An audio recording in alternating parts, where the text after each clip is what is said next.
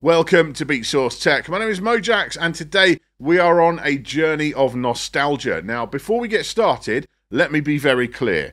I don't think we've ever had it so good as we do today when it comes to DJ technology. The features and functions available to us all, the overall availability and affordability of DJ kit has never been so good.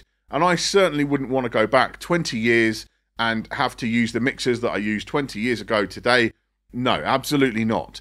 But on the other hand, I can look at some vintage mixers and look at some features which have kind of fallen out of favour. They're not, in fashion anymore. They don't really appear on any modern kit. And I look at some of those features and I think, yeah, maybe some of those deserve a second chance.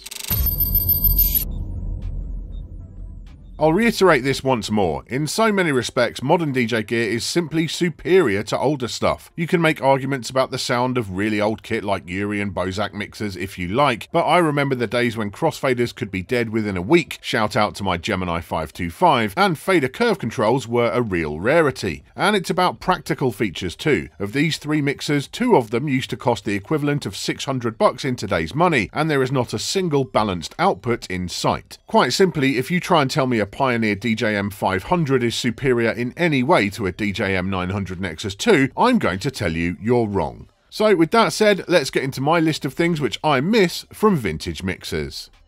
First up, kill switches. For the uninitiated, these are either push buttons or flick switches, which instantly cut the bass, mid or treble on a channel. They aren't a replacement for EQ knobs, as you have no control over the amount they cut by, and you can't boost frequencies. But considering that one of the most popular techniques DJs use when blending is the bass swap, cutting the bass on one track while slamming it in on another, I think kill switches deserve to be given a second look. In the analog era, it was another set of controls with the potential to become noisy over time, but these days they could be part of the digital processing of a device, removing that problem. I think the ideal place for them is right next to the existing EQ knobs, as they are on this new mark, as that opens up the possibility of activating two switches at once with the same hand. Lots of creative potential.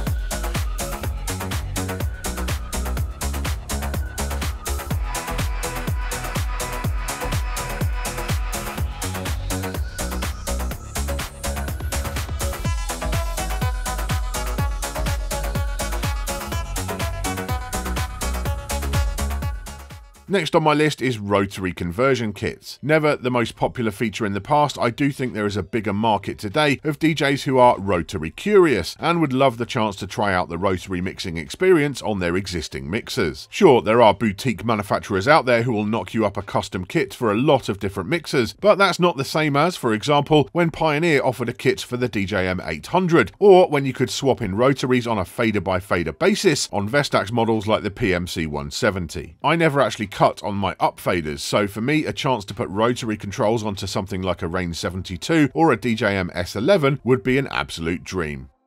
It's now been so long since I encountered transform buttons on a mixer, I'm sure there are many younger DJs who won't even know what they are. Basically, it's a button which either punches in or punches out a channel, allowing rhythmical stabs and even quite technical cuts without the need to be so skilled in fader control. Named after the transformer scratch invented by Spinbad and popularised by DJs like Cash Money and Jazzy Jeff, I'm sure most of today's turntablists wouldn't ever make use of it, but there could be potential for the less skilled like myself to get some cool sounds using it, and like kill switches, it could now be implemented in a digital way, eliminating potential noise.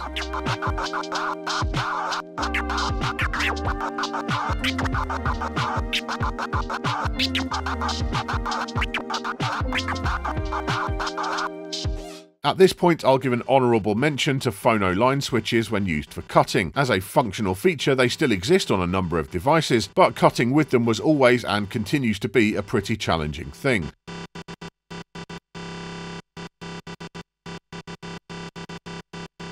So I'd love to see someone revisit the idea that DJ Focus implemented on the Stanton SA8, where he used small, short optical switches above the faders to enable the same techniques, but in a more elegant way. There has to be some potential there if a big manufacturer can see it. Next up, lights. Yes, for many years, mixers had ports for gooseneck lamps built right into the top panel. Sometimes they were on a BNC connection like on this Newmark, and sometimes they even used XLR sockets, which always seemed like a pretty dodgy idea to me. Now, with a lot of mixers today, you do kind of have an option for this. If there's a spare USB port on there, LED gooseneck lights which connect to USB are readily available. I got this one for about $6 off Amazon, and it could make all the difference in a dark booth. But that brings me to my point. LEDs are in everything now, and they're very cheap. So why don't modern mixers just light up more? There have been some examples over the years, the Korg Zero mixers from 2007, and more recently the Allen & Heath Zone DB4, which had illuminated knobs. Fundamentally, most DJs work in dark environments, and so having illuminated controls is always going to be useful, and I want to see more of them.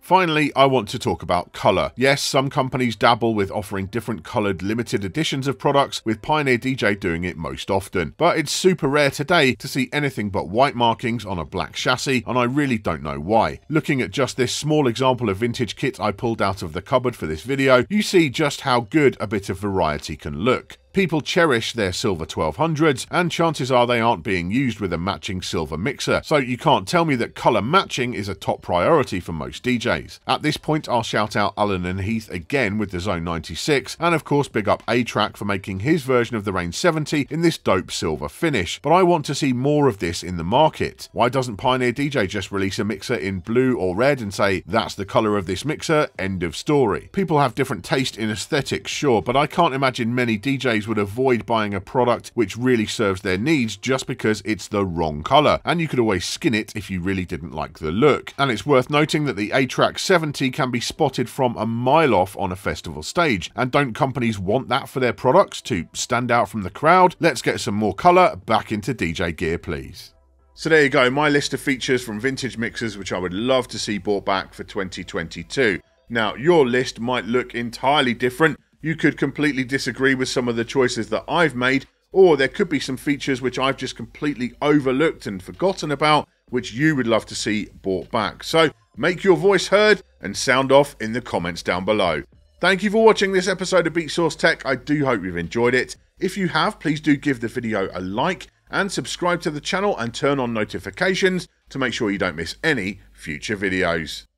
I'll see you next time.